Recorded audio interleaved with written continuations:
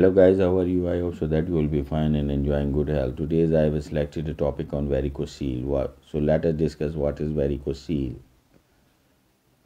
Varicocele is an enlargement of the veins within the loose bag of skin that holds the testicles scrotum. These veins transport oxygen depleted blood from the testicles. A varicocele occurs when the blood pools in the veins rather than circulating efficiently out of the scrotum. So varicoces usually form during puberty and develop over time, and it may be caused by some infections such as lymphatic filariasis, and they may cause some discomfort or pain, but they often result in no symptoms or complications. A varicocele may cause poor development of a testicle, low sperm production, or other problems, azoospermia, that may lead to infertility, and surgery to treat a varicocele may be recommended to address these complications. What are the symptoms?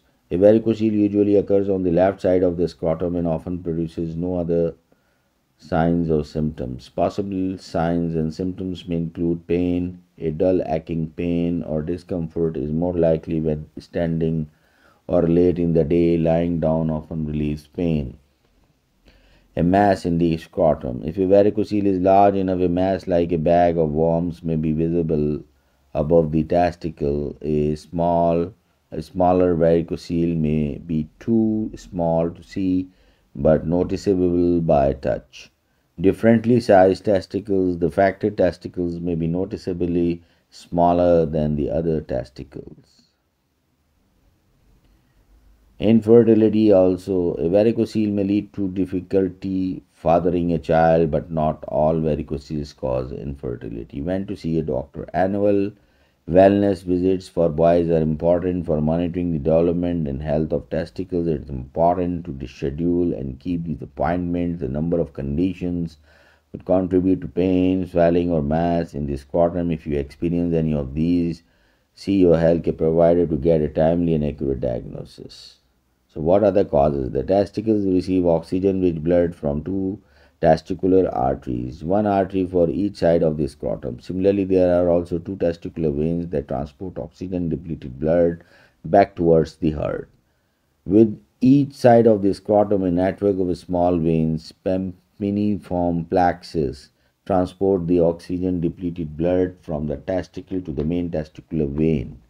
A varicocele is the enlargement of the pempiniform plexus. The exact cause of varicocele is unknown. One contributing factor may be the malfunctioning of the valves inside the veins that are intended to keep blood moving in the right direction. Also, the left testicular vein following a slightly different path than the right vein, a path that makes a problem with blood flow more likely on the left.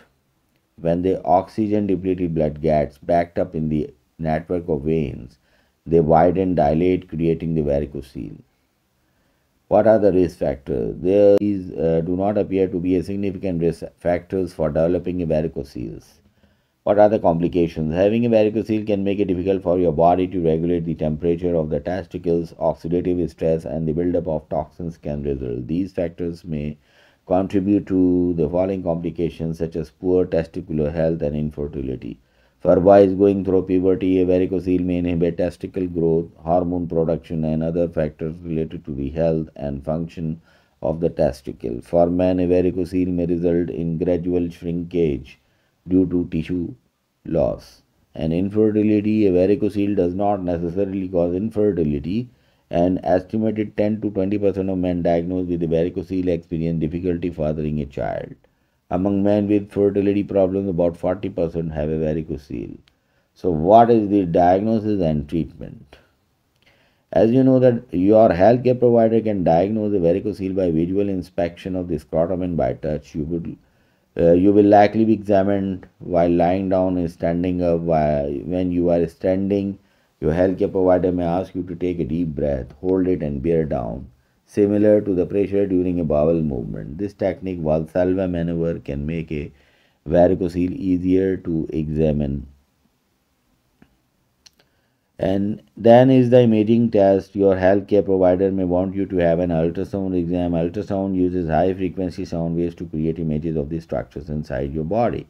These images can be used to confirm the diagnosis or characterize the varicocele, eliminate another condition as possible as cause of sign or symptoms, detect a lesion or other factors obstructing the blood flow. So, what is the treatment? A treatment often does not need to be treated. For a man experiencing infertility, surgery to correct the varicocele may be a part of fertility treatment plan.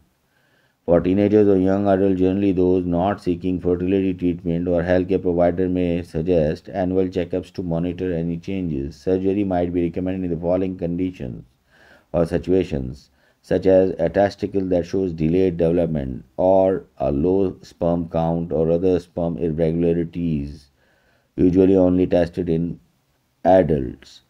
Chronic pain not managed by pain medication. Then surgery.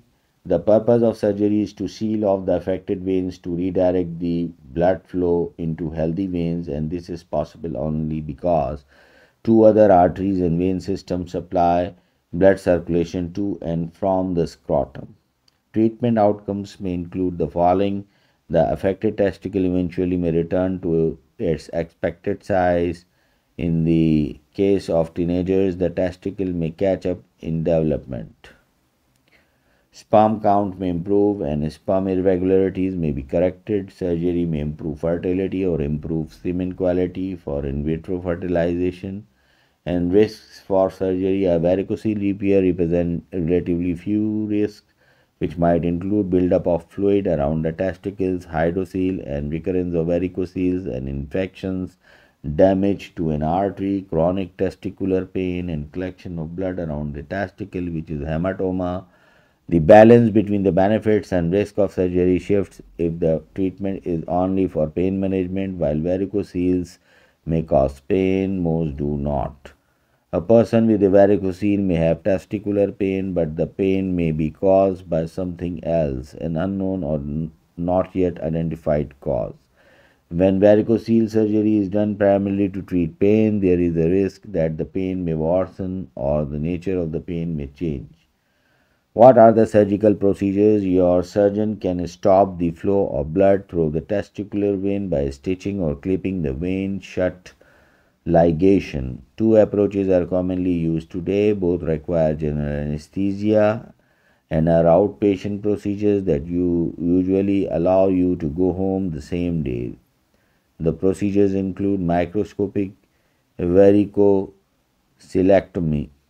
The surgeon makes a tiny incision low in the groin using a powerful microscope. The surgeon identifies and ligates several small veins. The procedure usually lasts 2 to 3 hours.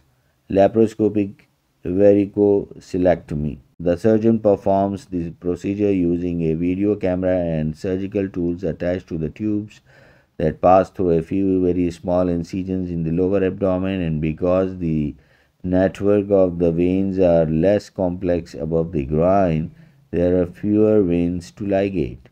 The procedure usually lasts 30 to 40 minutes. What is the recovery? Pain from this surgery generally is mild but might continue for several days or weeks. Your doctor might prescribe pain medication for a limited period after surgery. After that, your doctor might advise you to take non-prescription pain medicines such as acetaminophen, Tylenol, or paracetamol, or ibuprofen, Advil, Brufen to relieve the discomfort. You will likely be able to return to work about a week after surgery and resume exercise about 2 weeks after surgery. Ask a surgeon about when you can safely return to daily activities or when you can have sex. Alternative to surgery is embolization. In this procedure, a vein is blocked by essentially creating a tiny dam. A doctor specializing in imaging radiologist inserts a tiny tube into a vein into your groin or neck. A local anesthetic is used at the incision site, and you may be given a sedative to reduce discomfort and help you relax. Using imaging on a monitor, the tube is guided to the treatment site in the groin. The radiologist releases coils or a solution that causes scarring to create a blockage in the testicular veins. The procedure lasts about an hour. Recovery time is short with only mild pain. You will likely be able to return to work in 1 to 2 days and resume exercise after about a week. Ask your radiologist when you will resume all activities. Lifestyle and home remedies. If you have a varicocele that causes minor discomfort but does not affect your fertility, you might try the following for pain relief. Take non prescription pain medicines such as acetaminophen or ibuprofen. Support the scrotum by wearing an athletic supporter or a snug briefs and preparing for your appointment. A varicocele that does not cause pain or discomfort, which is common, may be diagnosed during a routine wellness exam. It may also be diagnosed during a more complex diagnostic process for fertility treatment. If you are experiencing pain or discomfort in your scrotum or groin, you should be prepared to answer the following questions. How would you describe the pain? Where are you experiencing it? When did it begin? Does anything relieve the pain? Is it constant or does it come and go away? Have you had any injury to your groin or genitals? What medications, dietary supplements, vitamins, or herbal remedies do you take? So, your doctor will decide about the surgical procedure needed in your case. So, this was all about varicocele, and I hope so that this topic would be more informative for you and you would have liked my video. And I would like to end my discussion with the following quotes of Winston Churchill. One of his quote is, "Success is stumbling from failure to failure with no loss of enthusiasm." Another one is, "If we open a quarrel between past and present, we shall find that we have lost the future." And the third one is, "The success is not final, failure is not fatal. It is the courage to continue that counts." And another one is, "Do not wish health and wealth, but wish good luck, because on the Titanic everyone was rich and healthy and only a few were lucky."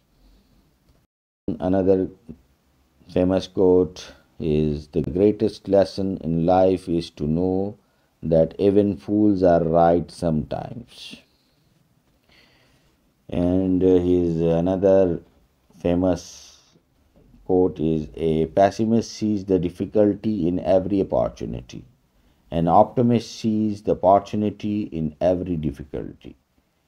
And the last one is, "The courage is what it takes to stand up and speak. Courage is also what it takes to sit down and listen."